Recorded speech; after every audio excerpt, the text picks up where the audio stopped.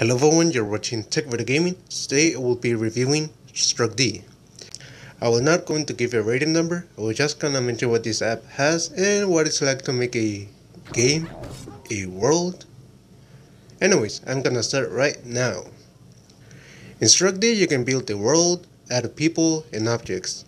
For NPCs you can change their behavior, choose what perspective you want to play, change flag teams, and increase or decrease stats. In this app, there's no coding.